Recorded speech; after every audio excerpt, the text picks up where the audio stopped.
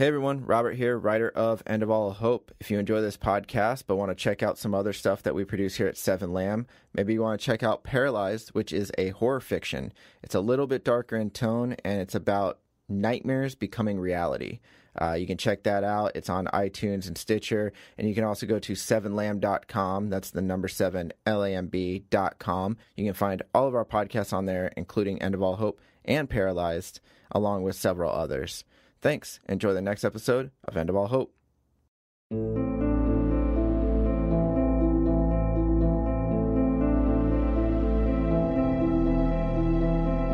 7 Lamb Productions presents to you End of All Hope.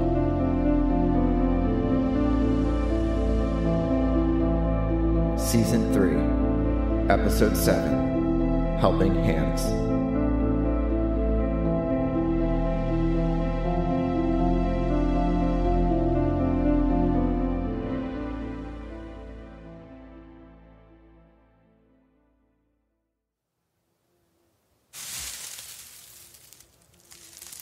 There we go. Mark had climbed over the hay. He now stood next to me, revolver still in his hand. Next? There's no one else. You sure about that? The other girl stepped forward and aimed at the lowest haystack. You'll just be wasting bullets. Madison, check it out. Okay. Just 2 backpacks. Okay. Madison walked back over to her friend.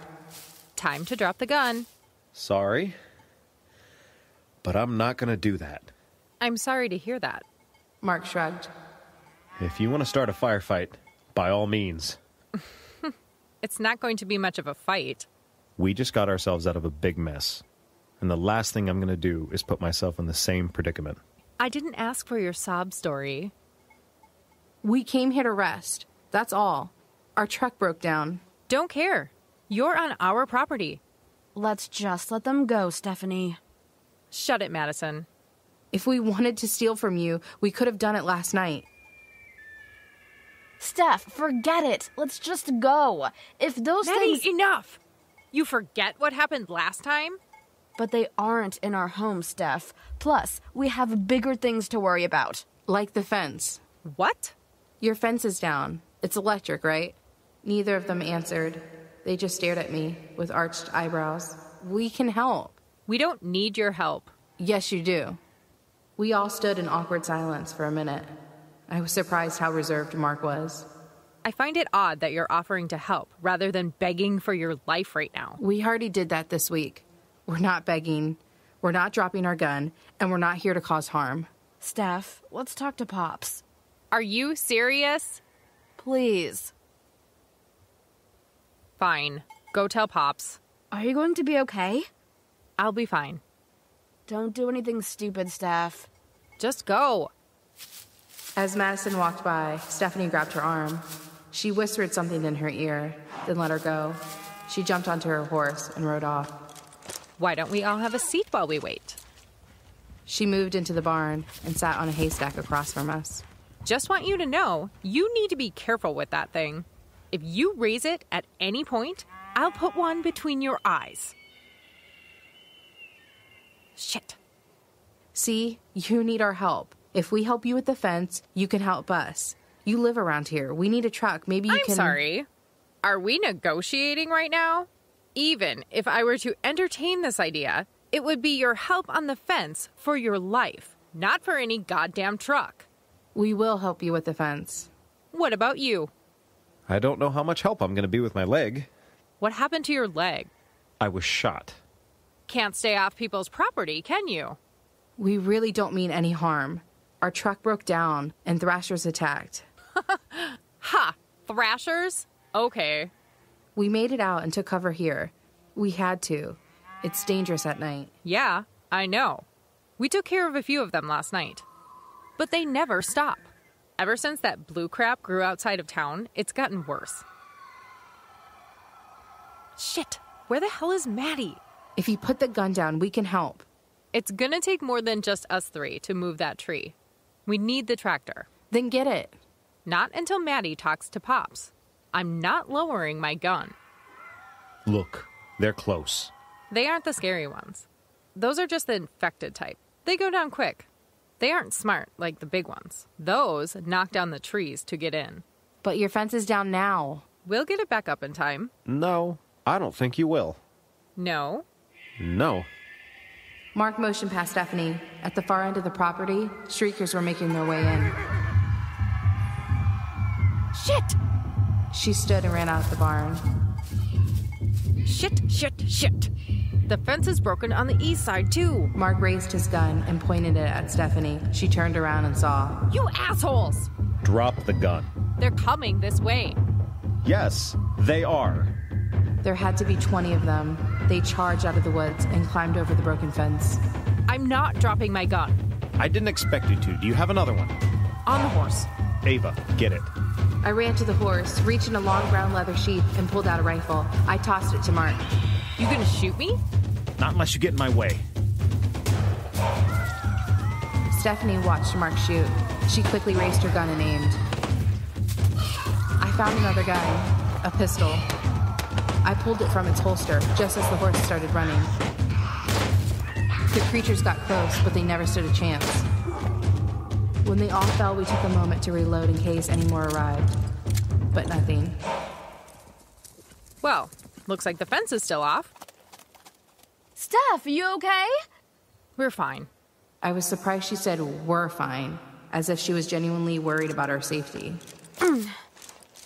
You weren't bit, were you? I said we're fine. Madison stared at us with worried eyes. What did Pop say? Madison whispered in Stephanie's ear.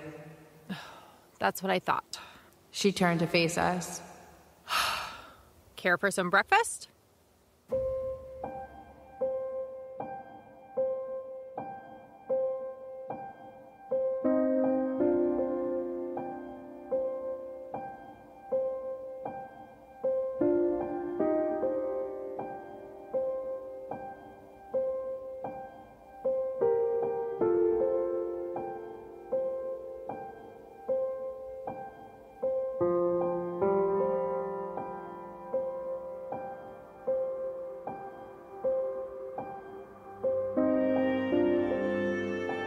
We walked into an open hallway and took a few steps to the left into the dining room. There, at the far end of the red oak dining table, an old man in a wheelchair. A plate of eggs and toast in front of him, a glass of water in his hand. Ah, there they are. Guess. Ha! Really, Pops? Come, have a seat. I've plates ready in the kitchen. You know we were just attacked, right? I heard the commotion. I assume it's all settled now? But there may be more. I don't know if sitting down for some eggs and orange juice is such a good idea. Well, we're out of orange juice.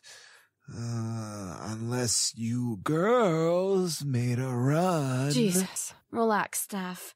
Pops, the fence is down. Those creatures could show up at any time. I thought you were working on getting it back up. You're not worried? I'm not. You'll take care of it? We'll take care of it. Trees have fallen. Yeah, those creatures knocked them over. To get through. It's not hard for them to do so. We still have a lot of work to do on the fence. Your fences are electric, but how strong are they? Strong enough. Although right now, they're used more as indicators rather than deterrents. We set up quite the rig, but let's save that discussion for a later time. I'm sure you're hungry. Sit. I'm going to make sure we don't have any more creatures lurking about. Take your sister. No. What? Madison can stay here. Can't leave you alone with... She motioned to us. Oh, I can take care of myself. It's more dangerous out there. And the fence? I told you. We'll take care of the fence soon enough. Stephanie marched out of the room with Madison in tow. Care for some breakfast? Please, sit. Mark and I gave each other a concerned look, then sat at opposite ends of the table. Let me get you some food. The old man with thinning hair and a mustache moved from under the table and rolled himself to the kitchen. He carried 2 plates in one hand and wheeled himself with the other. Here, let me help. No, I'm fine. Really. He slid the plates to us. Water? Yes, water. He again went to the kitchen. Mark looked down at his plate. A fork lay over the eggs and toast. Mark picked it up and moved the eggs around. Here we go. The old man came back with 2 glasses half full. Good. That girl will work Charlie to death. Charlie? Oh, her horse. Oh. She may be right. You don't want to let your guard down. Oh, she is right. We'll get to the fence. I know it's important. Now, eat. But we didn't. Mark and I stared at the food. Oh, Jesus. No, don't tell me. You're just as nervous as she is. It ain't poisoned. We aren't trying to be rude, but we've run into some unkind people while traveling. I believe that. But that's not us. If only we could take you at your word. The old man smirked. He then grabbed his fork, reached over, and jabbed into my eggs. He then did the same for Mark's plate. He crammed the eggs into his mouth and chewed. Delicious. Now, eat. I'll take a sip of your water, too, if you really don't trust me. No, that's okay. Good.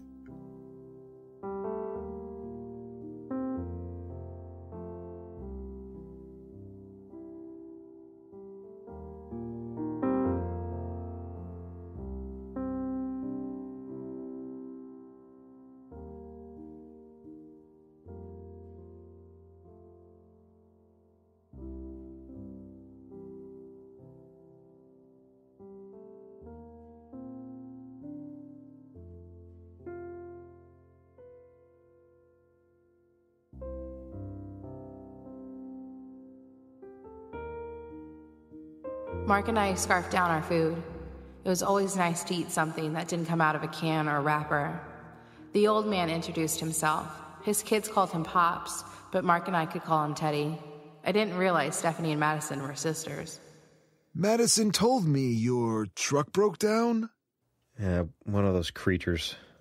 The electrical pulse they emit. You've encountered it? Craziest thing, right? They just walk around shutting things down. It's actually something in their body. We saw it. Really? Yeah. Ain't that something? The suckers got pretty close to our house a week and a half ago. Boom! Shut down everything. We run off a generator in the basement. Shut it down, and that was it. We were without power for 2 days. How'd you get it back up? He held up his hands and wiggled his fingers. Worked my magic. Did a bit of rewiring. Wasn't easy. Frankly, thought we were screwed. But it's back up. Problem is, it's been on the fritz. Like me 4 years ago, I think it's on its last leg. Can't let those things get too close. Too close? Those things were on your property. There have been a few times, but we're working on it. It's weird, though. We've been around them before, and our vehicle didn't stall. The pulse they emit must only activate every so often. Couldn't tell you. Does your fence really keep them away? Away? No, but the shock scares them, as it would any animal. That's what they are. Animals. Even the infected type. It deters them long enough so we can get out there and dispose of them. And by we, I mean Stephanie and Madison. I don't go out much, obviously. Wait, they haven't attacked your livestock? One of the big ones did. Once. Bit one of my steer. It died? Nope. It didn't? Nope. And it didn't turn into one of them loud infected type either. Hell, those infected type run right past the chickens and the horses and cattle and head right for our house. Right for us. What you thinking? Nothing. I just find it odd. They only care about us. I guess so.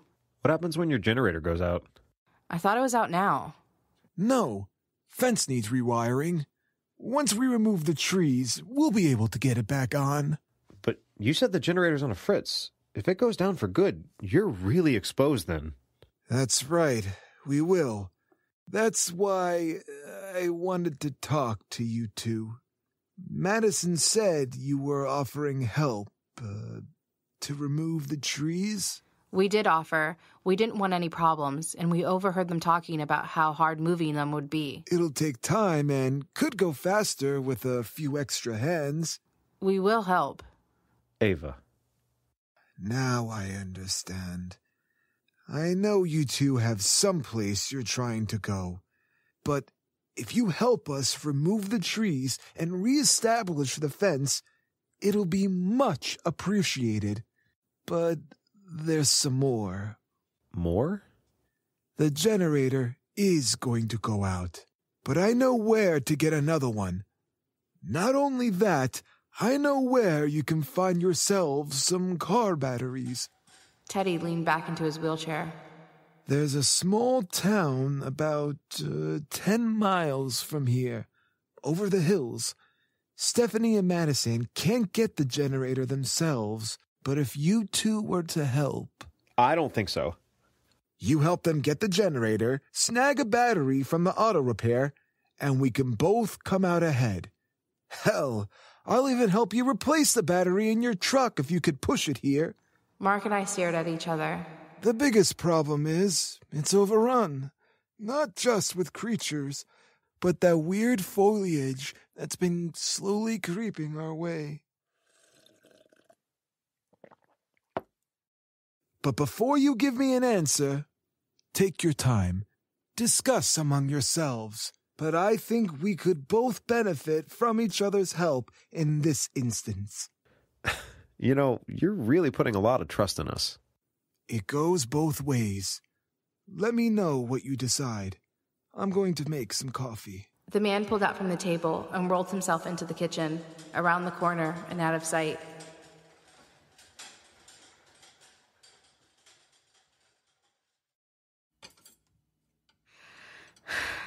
Well...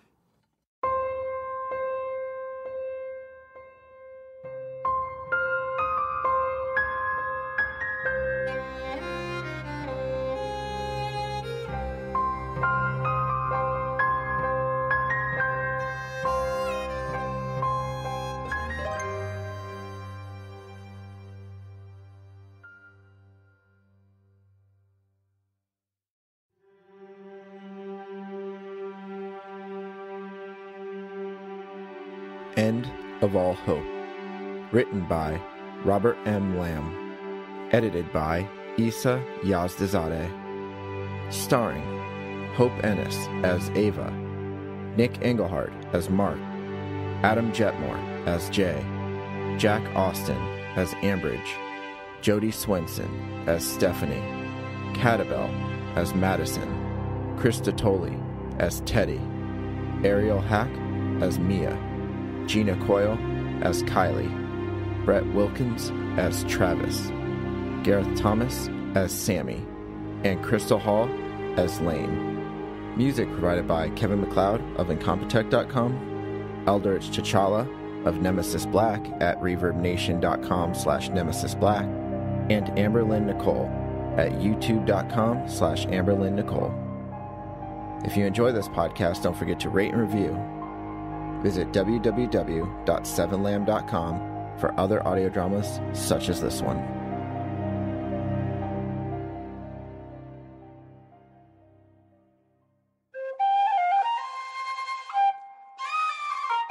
This has been a 7 Lamb production.